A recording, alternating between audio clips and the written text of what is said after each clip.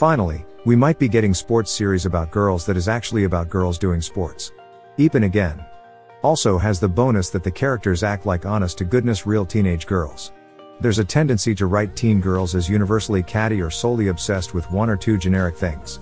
These girls feel like the kind of people I went to school with. They have obsessions, annoyances, and the tendency to change their minds whenever they darn well please. Michi, the primary protagonist, talks a good game about being done with judo now that she's in high school, especially after her humiliation in her last competition in middle school.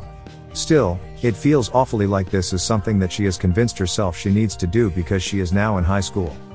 It's like taking the notion of the high school debut and turning it into something else, as if your middle school and high school interests cannot coexist within the same person. It's clear that she does enjoy judo, it just feels like somewhere along the way, she was convinced that it was something that she had to do because of her brother and that it perhaps wasn't delicate enough for one of society's fabled high school girls to be participating in. The judo itself is well done. I don't know a whole lot about the sport, but the sounds of it being practiced carry a sense of the power that has to be used to pull off many of the moves.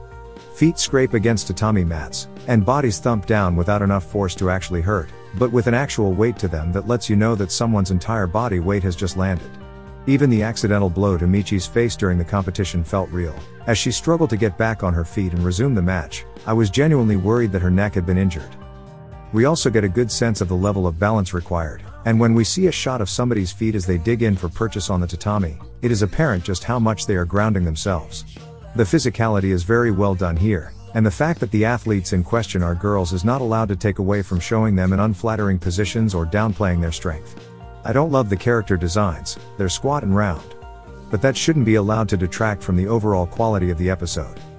The less aesthetically pleasing designs may even allow us to focus on the bodies rather than the faces and keep the girls from becoming too overtly sexualized. It's a strong start, even if the kendo girl annoys me unduly. And if you watch your sports shows for the actual sports, this is worth checking out. Thanks for watching this video. If you're a fan of anime, you'll definitely want to check out our channel for more great content. From reviews to discussions, we've got everything you need to feed your anime addiction. Make sure to hit the subscribe button so you don't miss out on any of our latest updates. And don't forget to leave a comment below, we'd love to hear from you. Until next time, keep it anime.